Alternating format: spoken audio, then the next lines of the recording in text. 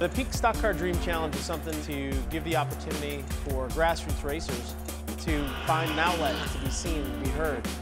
When this promotion first came up last year, we were wondering if it was going to be a real legitimate driver search.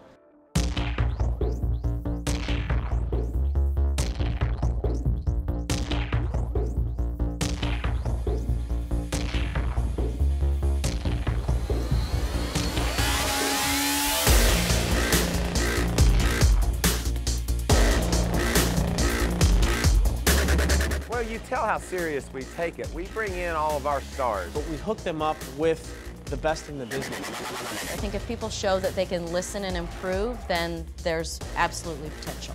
You've got to run the fast time, but you've got to have good car control. You've got to show aggression, but you've also got to show patience. You've got to be able to speak well. You've got to be on camera. You've got to, it's a whole package, I think, to win championships in the NASCAR series. They show up, they get on the racetrack, first 2 or 3 laps, you know if they're even going to be in the ballpark.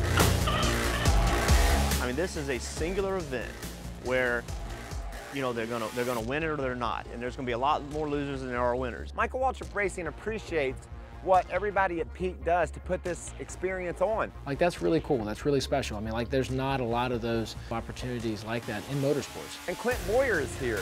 I mean, he brought out his whole dirt team, 2 dirt cars with 2 seats in them, so that he could help these kids learn how to race on the dirt. To be a good racer, you've got to be able to adapt to the conditions, whether it's dirt, whether it's asphalt, whether it's a short track, whether it's a big track.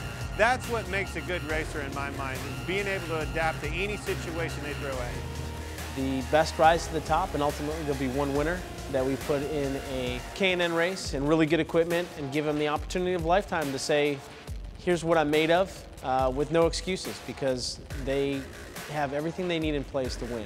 So when it's over, we're gonna have a lot of confidence in whoever wins it to know that they're worthy of being a test driver for Michael Waltrip Racing. And we wanna be right here with our finger on the pulse of it, watching how it all goes down.